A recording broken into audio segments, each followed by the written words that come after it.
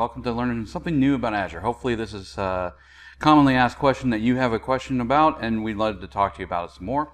This is about ARM versus classic deployment models. I know when I started out in Azure, that was one of those things that it was just coming into being because ARM started out in 2014. And we're like, oh, what's that mean? And I think every VM I created up until last year was created in classic deployment model. But what is the pros and cons of using that? And that's really what I call out and kind of give you a couple of ideas what the differences between the two are in a really short snippet. So as you prepare to either update your Azure environment to ARM, or if you are getting ready to start in Azure, you have a basic understanding of the difference between the two deployment models. The big thing to remember is ARM, which is the Azure Resource Manager, that you have these two models in front of you to work with. They're deployment models. What does that mean? Well, a deployment model was how you're going to actually issue out and basically stand up your Azure resources. So as you start to do this setup and get Azure resources in place, you have a choice. I can do Classic or I can do ARM. If you're new to Azure, it's pretty funny because you're rarely ever going to see Classic except for in VMs. But for the most part, you're going to be in ARM moving forward.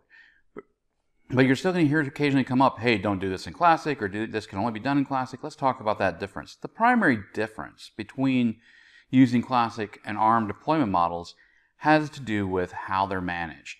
Once you deploy it or manage it or monitor these features or these resources within Azure, you're going to need to understand that if you're in Classic, I'm going to do this as an independent level. So I will be actually deploying each asset independently. I will be managing each asset and each resource independently.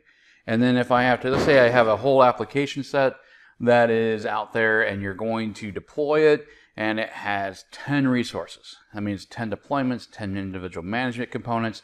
And you're also, if you're going to remove it, you're going to remove it 10 different resources at a time. ARM allows you to group the resources together and manage them as a group.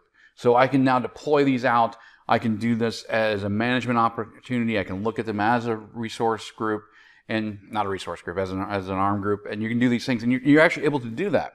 So the couple of things to keep in mind is the big differences between ARM and Classic right now is that deployment model, but you also need to be aware of what's actually covered. So real quickly, if you're using Classic Cloud Services, it's only available in Classic.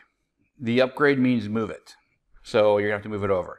If you're using VMs, storage, or even virtual networks, those can be done in either mode. And occasionally you'll run across something that still says, hey, you need to do this in Classic. And remember that you're going to have to upgrade that at some point. Because the last thing to keep in mind is every other resource within Azure is going to be on ARM. And the reason for that is that's the way they're going with everything. And we'll be talking about that in a different video clip about what ARM actually brings to the table beyond this piece of management and this consolidation. But for now, if you have other questions, please click the link below for more information. We look forward to the next time on Azure Every Day.